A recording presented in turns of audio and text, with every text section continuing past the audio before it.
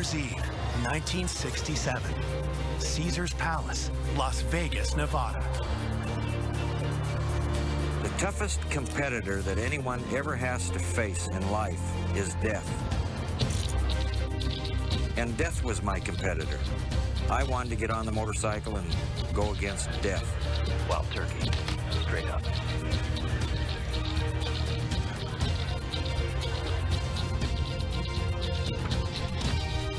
Robert Craig Knievel begins his transformation to become the most famous daredevil on the planet.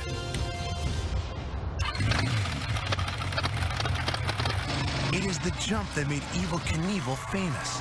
But half a century later, the question still remains.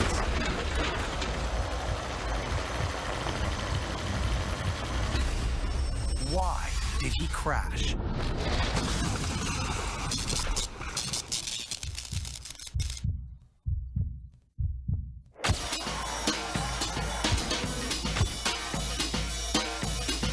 The Caesars opened in 1966. It was Jay Sarno built the place and really publicized this new idea of these spectacular hotels in Las Vegas.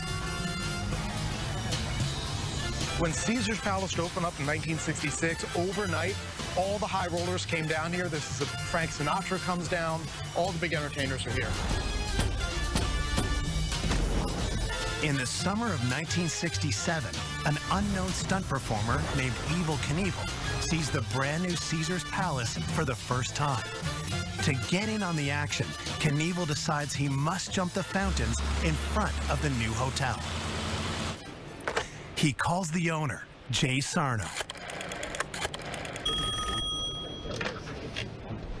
Sarno? Hello, Gary Lang from the Esquire magazine. I heard about this guy, Evel Knievel. Never heard of him. Evel Knievel, everyone's talking about him. Says he's gonna jump the fountains at your casino there. I'd like to know where you heard that story from, pal. The first time Evel calls Jay Sarno, Jay tells him to get lost. I don't have time for this. You know, I don't know who you are. Yeah, right. You're dreaming, pal. Don't waste my time. Listen. Evel then creates these different personas. Who's this guy named Evel Knievel? I hear he's going to jump over your fountains on a motorcycle. When's who doing what? What are you talking about? Are you crazy? Don't waste my time. And he made up names. Hello, this is Ben Buckley. Evel Knievel? Awful Knievel. You've heard about him. And he was doing different accents, too. Hello, this is Rosenstein. What do you want? Evel Knievel. Gonna make you famous. Jesus. He portrayed himself as a promoter, as a journalist. He made up aliases, Frank Rosenstein, and Evel Knievel, all these things that he used to say, just to get a meeting with Jay Sarno. Sarno? Then, all of a sudden, these media outlets start calling Caesar's Palace saying, when is this jump going to happen? We're going to send a correspondent. Okay, you're the third guy's called about this. He wants to jump my fountain. And it worked. And they bought into it. Jay is now seeing dollar signs. Hey, Betty, get a hold of some guy called Evel Knievel. This is getting a lot of attention. Have him come in and see me. I want to meet this guy so he can jump over my fountains. Then that's literally how it happened. So Jay Sarno was the kind of guy who really liked to make an impact. And he really carried that over into every detail, including the entertainment. So you're this Evel Knievel guy I've been hearing about. I've done some jumps recently, and people have been talking to me. Wait a minute. What? That's your voice I heard on the phone. You called me all those times. Not all of those times. Knievel fits perfectly into Sarno's plan to make Caesars an entertainment capital. Okay. Listen, what do you got? What do you got? Written up the plans myself. Those are your fountains. That's ramp 1, ramp 2. You got people all over, this everywhere you can fit. Okay, how many people? How many people? As many as you can get in. Okay. Thousands, my friend, thousands. And attention on your casino. Even more money. All right. You are now talking my language. I think we could do some business together. Thank you, Mr. Sarno. Cheers. To our business. We're going to make some money. A friendship is born that is destined to last a lifetime. Jay and Evel, they just hit it off. They were both really high-stakes gamblers in every sense of the term.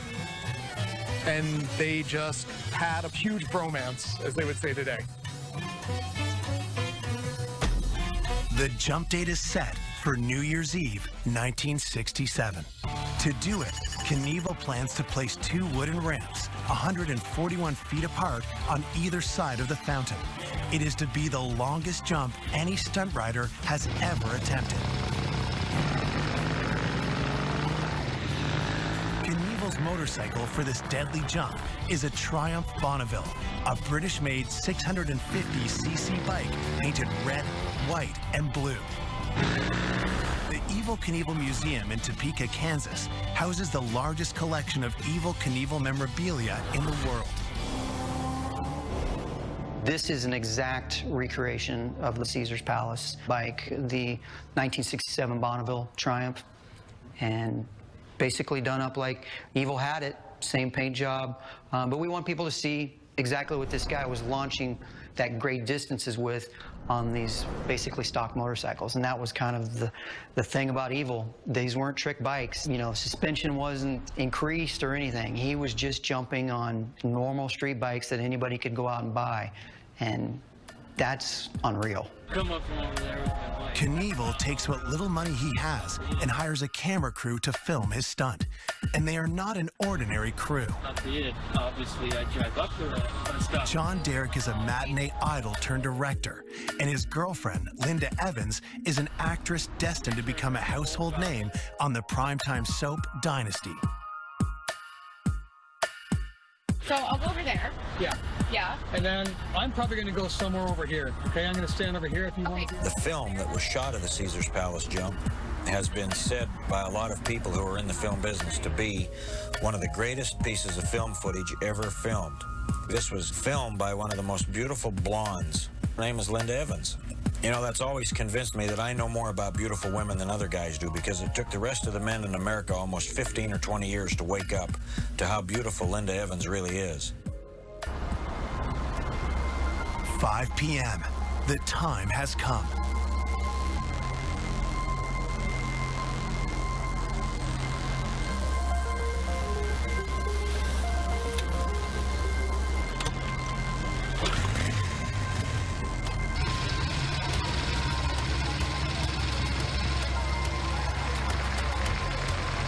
Knievel gives the crowd a thrill with a few wheelies, his engine roaring over their baffled murmurs.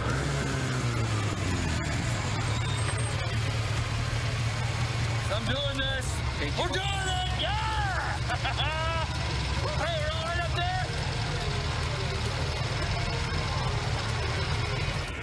there? Here's a guy in a cape. Here's a Superman guy. This is his cape he actually wore around. I mean, who thinks of stuff like that? The stuff he did was real.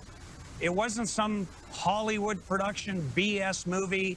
He was a real superhero, and he did real death-defying things. So that's why we're standing here talking about him 50 years later.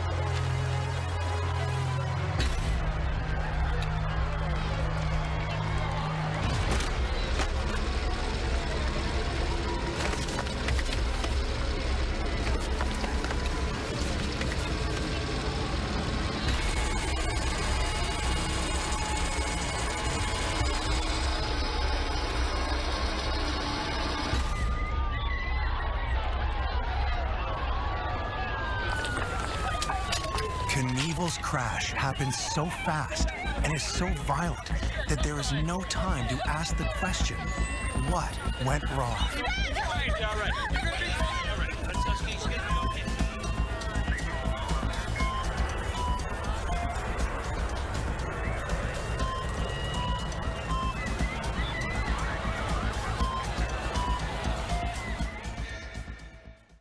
Evel Knievel is the fountain of youth. Let's go!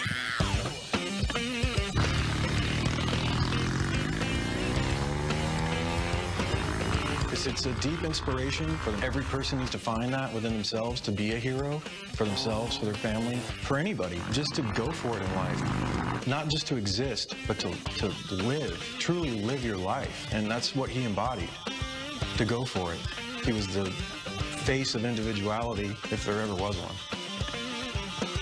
Decoding the legend of Evel Knievel begins by understanding the man who created him.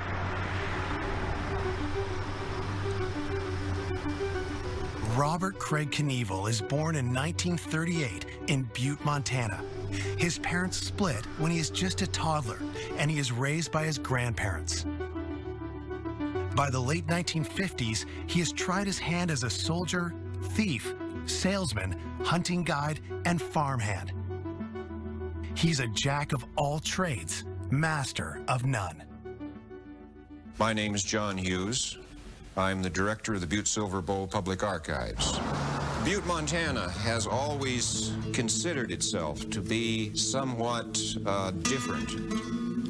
People say what Evel did was something that was so dangerous that it's hard to comprehend. In his own mind, it was probably dangerous, yes, but it was also glamorous. All that you can desire in life or want to be is what you can see immediately around you. And what I saw immediately around me in Butte, Montana was a pimp with a shiny pair of shoes and a 49 Mercury. He grew up in a tough neighborhood, I guess we all did in this town. He lived with his grandmother all his life. Everything that my grandparents got, they worked morning, noon, and night for it. Nothing was ever given to them, and nothing was ever given to me. I either worked for it or stole it. I think it was mostly Evel's intelligence and wit that made him famous. Butte, Montana is special like that. It's a rare breed of people. It was like growing up in the Wild West. I used to say Evel Knievel was the Billy the Kid of the 20th century. He was basically an outlaw. They were raised as semi-outlaws. Fend for yourself, frontier justice, that whole theme. There's a lot of stories about how Evel got the name Evel Knievel. I was on duty the night with Officer Della Brush that Bobby Knievel became Evel Knievel. What happened is Bill Awful Knievel was in this cell, and we put Bobby in this cell. Now we got Awful Knievel and Evel Knievel. We're in for one hell of a night. One of the jobs that Evel did before he got into Daredevils was he owned a Honda motorcycle dealership. And to promote the dealership, he went to parades and did wheelies. And this is a picture and a recreation of that original wheelie show. And he saw a vision, something he could do, and he attracted a crowd, and it turned into a business. The business is stunt jumping. Knievel puts together a ragtag team, the Motorcycle Daredevils, with Evel Knievel getting star billing. His first jump was over a box of rattlesnakes, and he actually didn't quite make it. Broke the box open, and the snakes went everywhere, and the crowd went crazy. And Knievel's next jump is in Indio, California, in January of 1966. It's an instant hit. Within weeks, he's booking repeat performances throughout the state and Midwest. But amongst some of his daredevil stunts, he's not so lucky.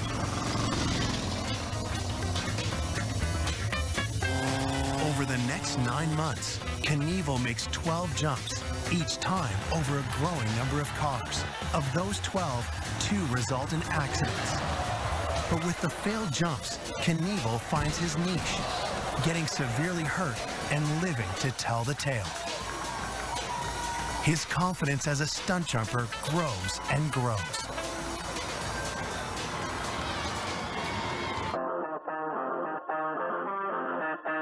There's this kind of combination between Steve McQueen and the Daredevil motorcycle riding. He looks vaguely like Paul Newman. Newman is another actor who is associated with speed, car racing, that kind of stuff. When he finally puts on his red, white, and blue indelible Evel Knievel outfit, you've got Presley, you've got little bits of James Dean kind of vibing in there too. Knievel is trying to figure out how to turn his stunt jumping into big money. And the inspiration is Caesar's Palace. So we're at Caesar's Palace. The fountains that he jumped are in the background, but this property's been modified over the years. So in 1967, the hotel had only been open for a year.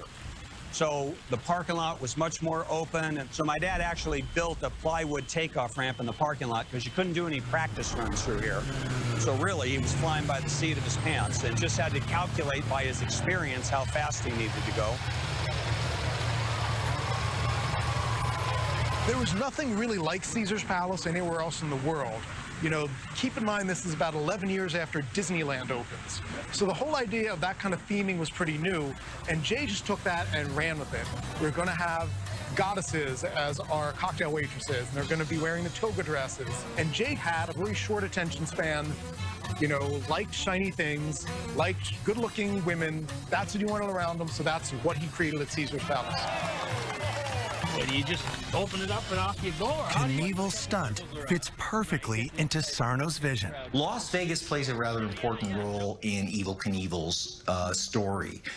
Vegas is always looking for new ways to push the envelope of attraction and entertainment. Vegas is not a city that's ever been interested in restraint or subtlety.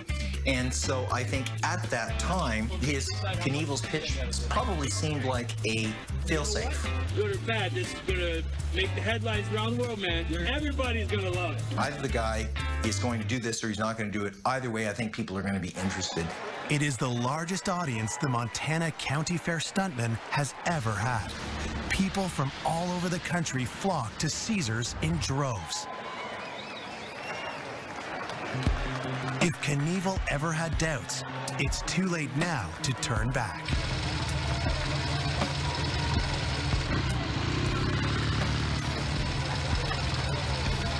He went when he felt the itch to go. It was a job for him, and he wasn't going to quit his job. He gave his word, he showed up, people paid for the tickets, and he always said he's not going to give them their money back. He never backed out of a jump, and he just worked up his courage and went when he was ready to go.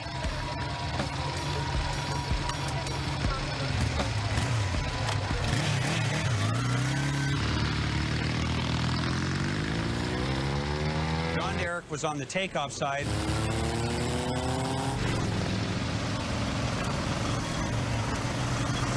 Linda Evans was on the landing side.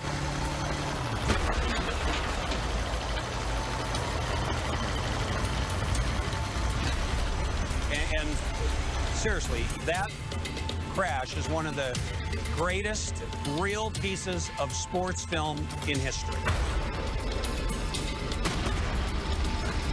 2 seconds stretched to a gut-wrenching eternity that remains hard to watch.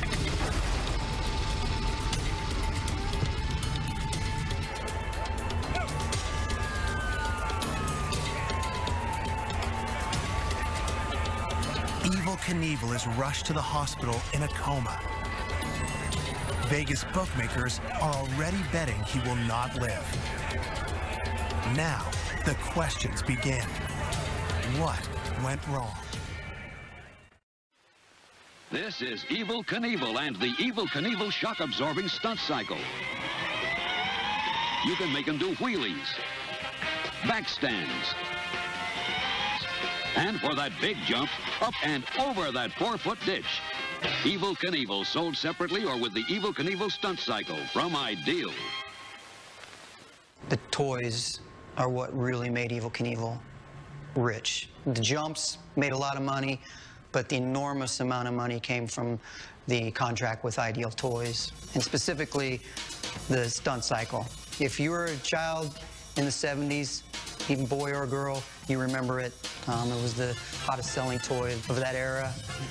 A pristine stunt cycle on eBay can go for over $1,000. It was the biggest selling toy in the history of the toy world. And actually, my dad made more money from that toy than anything. And when you think about it, like, back in those days, there wasn't products with people's names on them. I mean, my dad literally started the licensing business. At the time, no one was doing that. So, I mean, you look at what it's evolved into today, it's like everybody talks about their brand this and their brand that. That's what Evel Knievel started. January 1st, 1968. Evel Knievel is in critical condition after a devastating crash at Caesars Palace, Las Vegas. Few expect him to survive. Can you have more? It's unstable. As he clings to life, questions begin about why he missed the landing.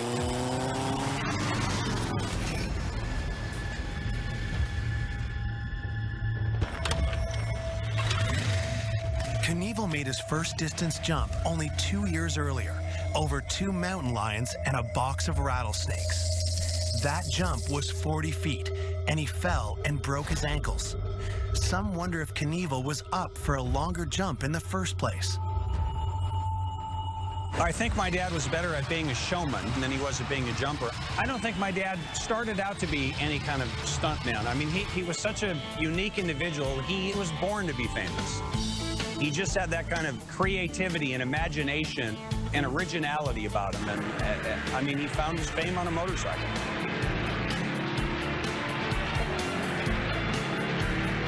It's often said that the true essence of courage is feeling fear, but doing it anyway. In that sense, he really was a courageous guy because he had a very realistic understanding that he was going to break multiple bones in his body.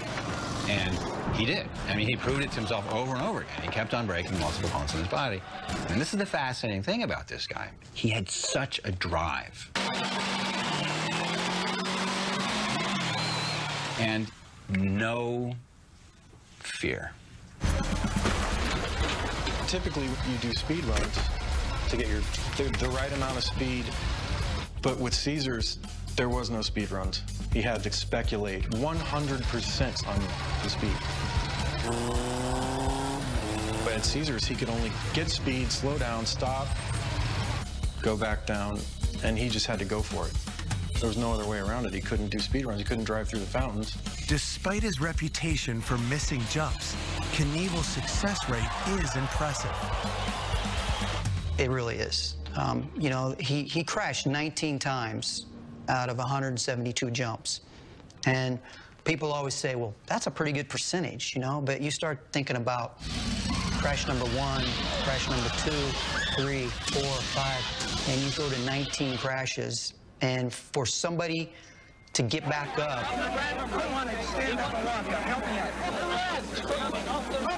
and keep going after that many times, you know, that's why a lot of people admire the guy.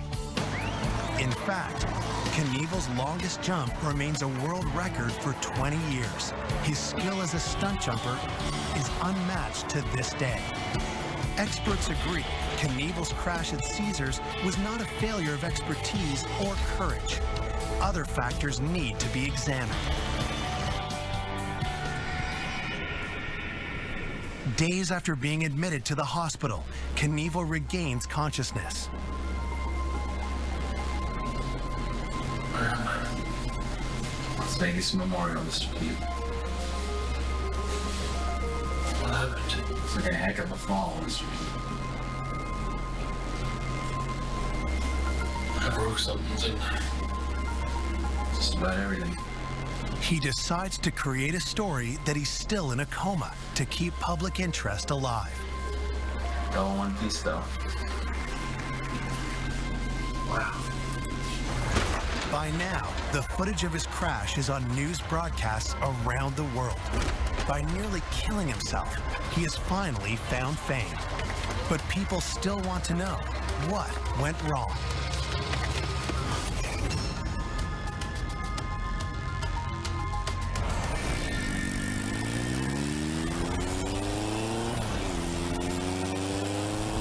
The Triumph Knievel jumps on is an ordinary stock motorcycle, British-made.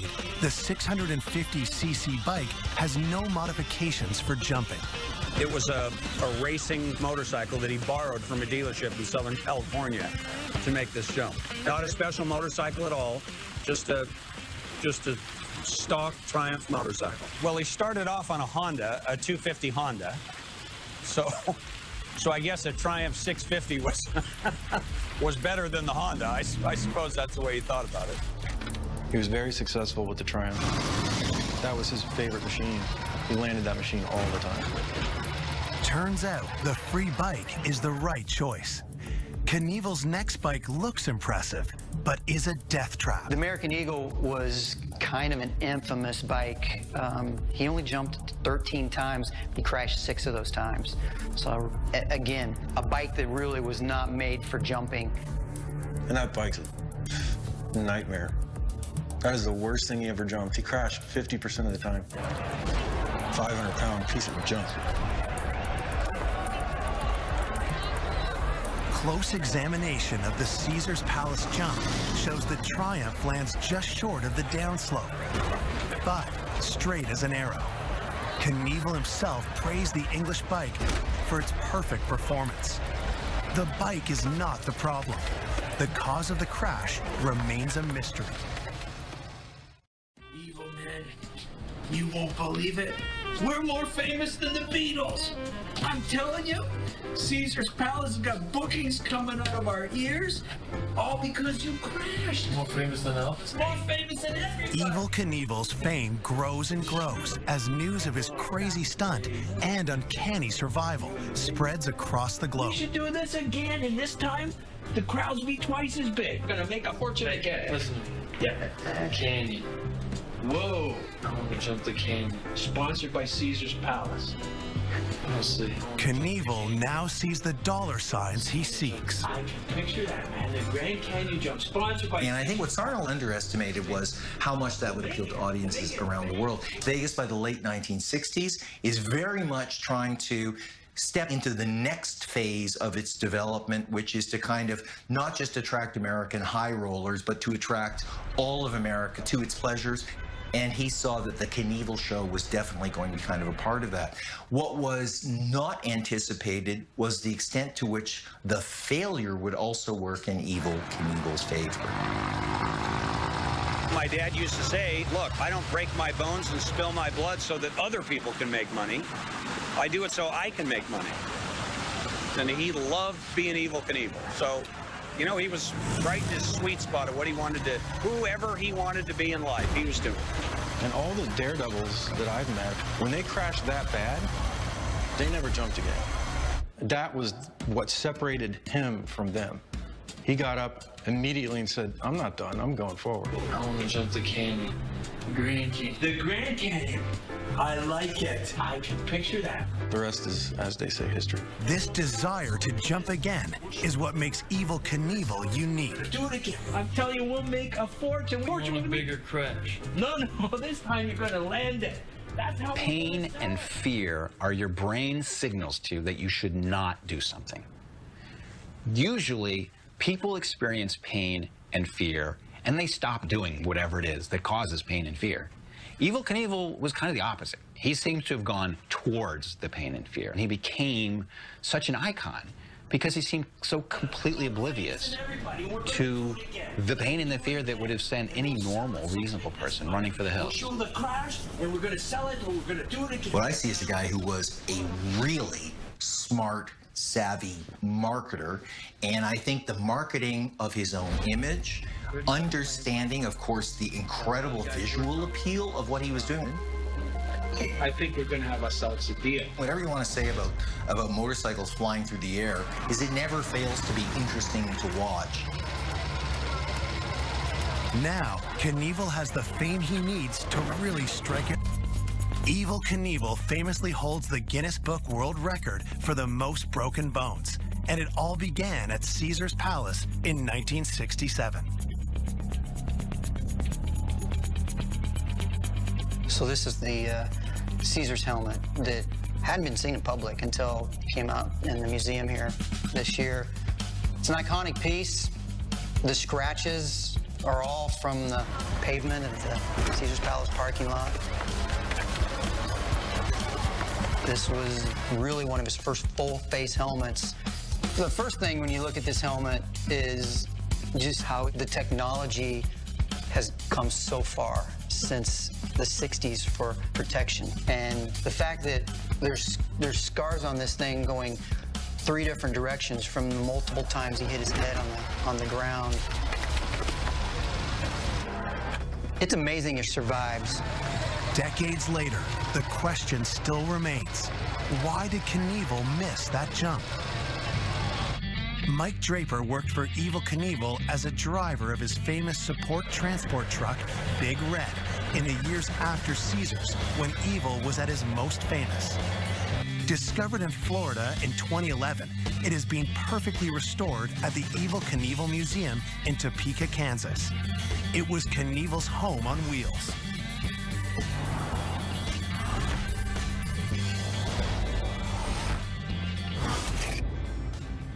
Today, Big Red contains a vital piece of evidence from the 1967 jump. These are the ramps that they used out at Caesars Palace. Oh, these are extremely heavy. They're all oak planks that's into there. I can't tell you how heavy each one of them is, but it's we've had some pretty big forklifts, and he's used those ramps from the first time he started out at Caesars Palace, and he's used them clear up to when he retired. Same ramps. Throughout his career, Knievel kept these ramps at the same angle and installed them on sturdy support beams to keep them from moving when his motorcycle connected at 85 miles per hour. They were a trusted part of his act and never failed him in his entire career. Experts have wondered if the ramps were wet that day, but archival images indicate clear, dry conditions common in Nevada for December. There is no record of the winds or other conditions that could have thrown Knievel off course. Back then, it was... That's what several of his crew members told me. He'd lick your thumb and stick it in the air. He'd do a couple of pass-bys. That was it. And Evel would eyeball the ramp and go, okay. There was no radar. It was a huge gamble. Nowadays, you can scientifically plan out a jump to the T. And it's pretty safe. But with a Triumph or a heavy machine, he was risking his life literally every single jump. It was just guts and determination. Conditions were perfect. The ramps were too. Fans and analysts rule out these external factors and look for other reasons for Knievel's spectacular crash.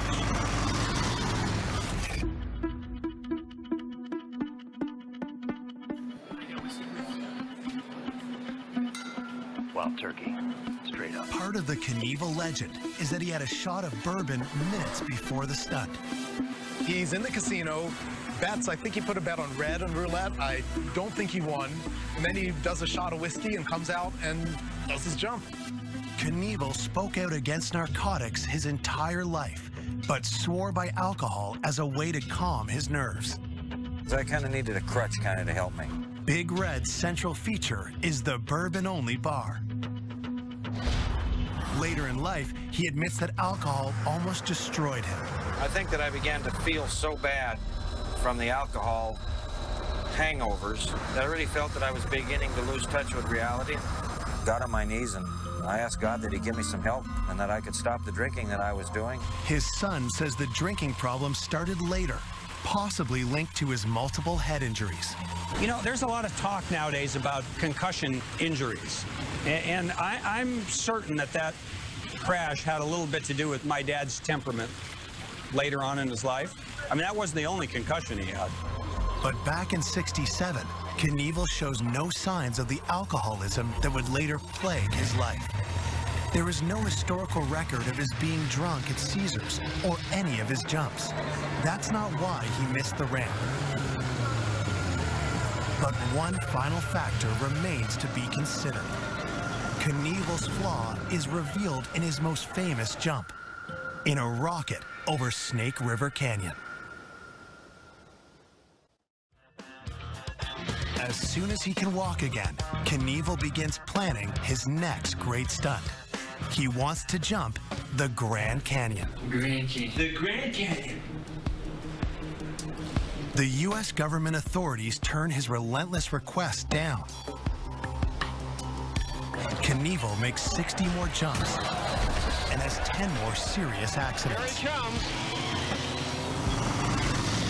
Then, in the summer of 1974, he announces his modified plan. I went to Idaho and I bought a canyon. It's my canyon. And on September the 8th, I'll jump it. And the only way they'll get me out of the air is to shoot me out with an anti-aircraft gun, because I am going to go. Believe me.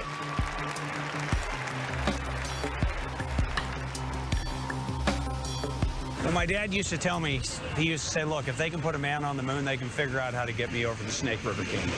When you actually look at the sky cycle, though, I mean, it's a tin can. Seriously. Where they're going to heat up steam and then they're going to blow it out the back of the rocket and it's going to make it all the way across the canyon. When you see the rocket, people assume it's got a jet-type engine in it, but this was steam. All there was in this was a canister that they filled full of water, heated it up to almost 500 degrees, and then basically pulled the plug, and the thing took off at 300 miles an hour up the ramp.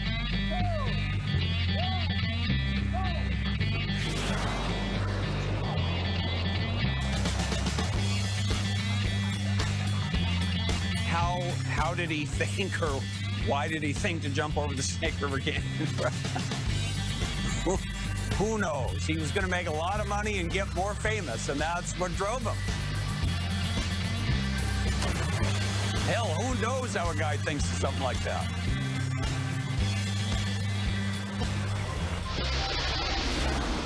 Knievel fires a second test shot. It, too, is a bust. The Snake River Canyon jump has been 7 years in the making. Time and money are running out. You know, I fired 2 test shots to try and make the test shots go across the canyon. They both went right into the bottom of the canyon, right into the river.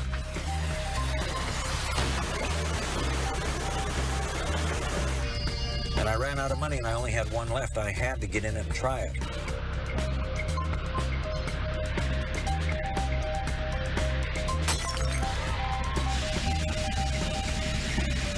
And I hope nobody ever has to say a prayer like I said when I punched that fire button. 4, 3, 2. I just said, God, take care of me. Here I come. 1. Whoa, it looks like a good one. Whoa. Oh, Evel, stay with the bird. He looks like he's... Whoa, there's been a mistake. He looks like he's going into the canyon. The ship's going down.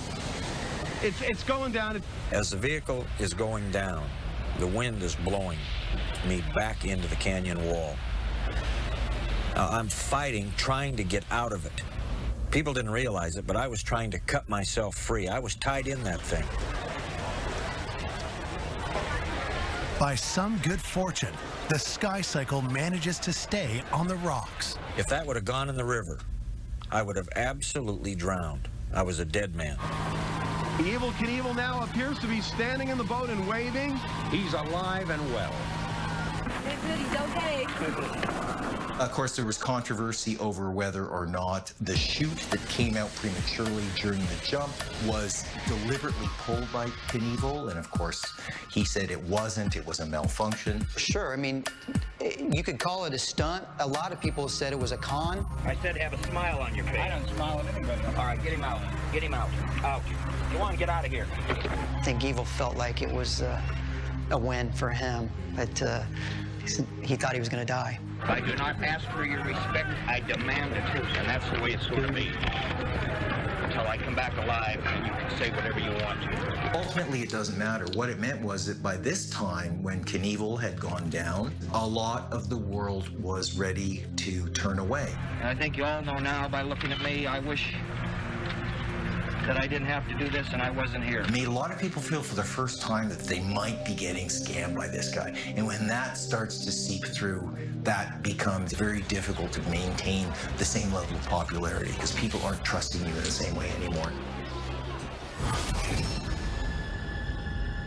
Knievel's willingness to die for a stunt at Snake River sheds light on the recklessness that nearly killed him at Caesar's Palace.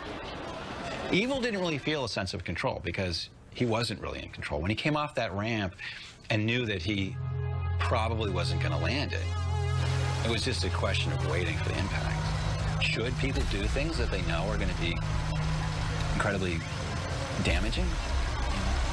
Sometimes we should listen to our fear.